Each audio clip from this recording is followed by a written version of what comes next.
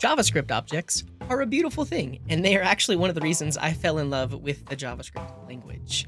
And you can do a lot of things with them, whereas in other programming languages, there are specific data structures for doing certain types of things. So things like hash maps or dictionaries, anything that's like an associative array. And the JavaScript object lets us implement and do all of those things with just the object. But there are certain scenarios where a JavaScript object maybe isn't the best choice. And in this video, we're going to talk about that. Now, I'm not here to tell you to stop using objects. And I'm not here to tell you that maps and sets are the only thing you should be using when working in JavaScript. But we are going to talk about specific scenarios where it makes sense to use a map or a set. Now, this video is going to be a continuation of episode 689 of Syntax, where Wes and Scott were chatting about maps and sets. And specifically, Wes was giving some examples of where he's using maps in his code. So I'm going to show you some code examples today and kind of walk you through the scenarios where it makes a lot of sense to use a map or a set versus an object. I'm CJ, welcome to Syntax. Now let's say, for example, you have this books by ID object where all of the keys are the ID of the books and then all of the values are the books themselves. You might have a function getBook that accepts the ID and then just returns that book at that specific ID. This will mostly work, but what you might not have considered is there are certain things that are on the book object because it inherits from the object prototype. And if we, for example, say getBook and we pass in the string constructor, that's going to return the object constructor, and we don't want that. And so this is the reason you typically, when you're doing this in a code base, you actually see some guarded checks around this access. So you might actually say, if books by ID has own property. So this means, does this object have this property? And don't look up the prototype chain. And if it does, then we'll return that. And in this scenario, this will work. But there are some scenarios where you can actually create an object that doesn't inherit from the object prototype. And in that case, it won't have the has own property method. So you probably have seen this in code bases as well, where you have something like object.prototype. So this grabs the has own property method from the object prototype itself. And then we want to call that on this specific object with that argument there. So you probably have seen this somewhere in a code base before. And the reason we do this is just to make sure that when we're checking for properties to exist, we're only looking at the properties on the object itself, not the prototype chain. Now, if you have code like this in your code base, this is probably a really good use case for a map. Now, in your code base, you probably don't have just a static object where all of the keys are already set like in your code. This is probably dynamically constructed based on some API response. Like you get back a list of books and then you build out this object so that way you can easily look up books by ID. If you're doing that, it's a perfect use case for a map. So let me show you how to use a map instead. So to create a map, we can use the map constructor. So let's say I have books by ID. We'll say new map. And now I have an instance of a map. Now there are a few methods on a map. So for instance, if we want to add something into the map, we can say books by ID dot set. We give it a key. In this case, I'll say the key is 42, and then we give it a value. Now this has added this specific book into the map with that key. Now, if we want to get it out, there's a couple of methods we can use. So books by ID now has the has method, and this will return true or false. So if I pass in 42, it returns true because that exists on the map. But if I pass in something that isn't in the map, it's going to return false. We can also get things out of the map. So maps have the get method, and we can pass in a specific key. That'll give us back the thing. If we pass in a key that isn't in there, it's going to give back undefined. Now, maps also support initializer syntax. So instead of having to call set, we actually can pass in an array of arrays where each array has keys and values. Let me show you what I mean. So for this map, we can pass in an array, and then we can pass in a nested array where we have the key, comma, value. And so this is a nice, convenient way of initializing a map with a bunch of keys and values. You basically just pass in these key value pairs. This should work in the same way. If we pass in 42, we're going to get back that specific book. So let's actually construct this map using the book data that we had in the last example. So we have this object. The keys are the ID. The values are the books themselves. There is a built-in method on objects that will give us back an array of key and values. And that's what we can use in the initializer syntax. So if I here say books by ID map, and then we try to create a map, I can use object.entries, pass in the existing object that we have, and this is going to give us back a map. Check it out. However, you will notice one thing. The inferred key here is of type string. And when I define my object here, we define them as numbers. So we think.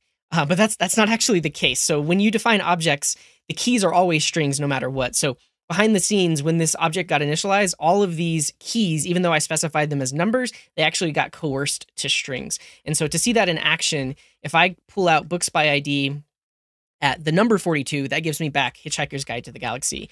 But if I pass in the string 42, we get back the same thing. And so this is actually one of the benefits of maps, is that they will use a specific type for the key, whereas objects can only use strings as the key. And then you run into this scenario here. So the fact is, when I'm actually passing in a number, behind the scenes, it's coercing it to a string. And so by default, this isn't going to give us exactly what we want, because we now have a map where the keys are strings instead of numbers. So I'm going to show you potentially what we should do instead. And ideally, we have an array that we then want to convert into a map, because if we have that, then we can choose whatever we want as the key and specifically use the number value here for ID. So let's say you have this array of books and you want to construct this map. We can create an instance of the map. And then again, we need to pass in an array of key and values. In this case, we can just use the map method on arrays. Not to be confused with the map object itself. So map is a method on arrays that will return a new array of the same length for a given array. So let's say we say books.map. This gives us each individual book, but we want to turn this into an array that is a key and a value. We can pass in book.id and book. And so the result of this is going to be an array where the first value is the ID, the second value is the book. But because we pass that whole thing into the map, now you can see the inferred type has number as the key and then a book as the actual value. Now, whatever you end up doing, whether it's a map or a for each or a reduce, you're going to end up with a nice little map like this. And what's cool about this is we actually don't even need a custom method like we did before. So in the previous example, we had this get book function, which we needed to call in order to get access to the book, because we had to have this little guard clause here to make sure that this thing actually, the ID actually existed on the books by ID object.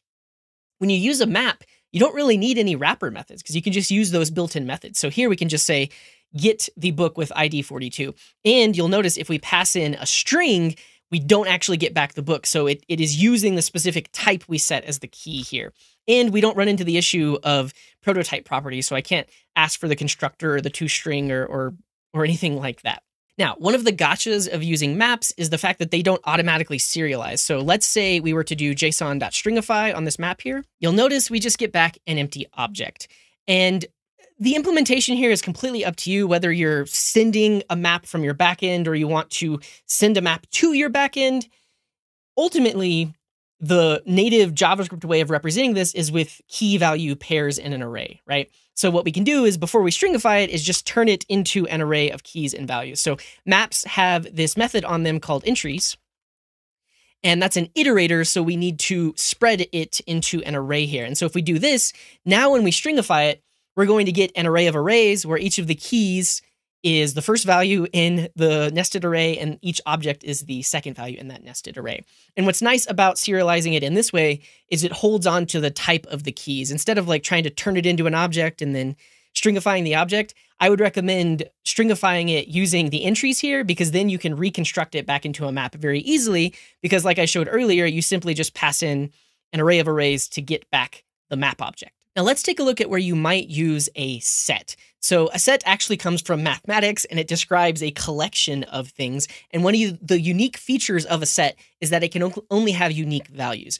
So you can think of a set kind of like an array, but it does have that property that only unique things can be put into that list or that collection. And so let's look at this code example here, where let's say you're trying to implement an add to cart function for like an online library or something like that. So you might have your cart object, you have your book IDs, and this is each ID of the book that has been added to the cart. And in this scenario, a user can only check out one of a specific book. You might have this isInCart method that takes in a book ID, and then you want to check, does that ID exist within that list of book IDs? And in this case, we're just using the includes method. Now this is fine, but as this array starts to grow, this includes method actually has to check every single value in the array, and that's not ideal. And this is kind of like hiding the complexity here just by using the includes function. And the same follows if you use like filter or find. It literally has to iterate over the entire array. So if we were to actually implement kind of what's happening for includes, it's literally a for loop. It actually has to iterate over the entire array here. So let's say we implement it with a for loop. Okay, so we updated it to use a for loop instead, and now you can really see, well, oh yeah, it has to literally look at every single value in that array to determine if it's in the cart. And the code's going to work the same down here, but I just kind of want to show you that when you use includes or filter or find, you do have to think about the fact that it's searching over the entire array. Now, with sets, we don't have to search over an array like this. And let me show you an example. So to kind of take a step back, let's actually look at how we would do this, not with an array, but even just with a built-in object. So let's say we don't want to have to search an array every time. If we instead convert this to an object, so let's say I have book IDs, and it's an object where all of the keys are the ID, and then the value is just true, that yes, this book is in this list here. So at this point, if I want to check to see, is the book ID already in the book IDs object, we wouldn't use includes because this isn't an array.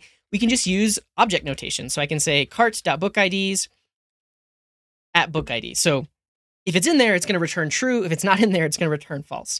Now this will work, and this actually is a constant time lookup because we're literally just checking to see, does the property exist on this object?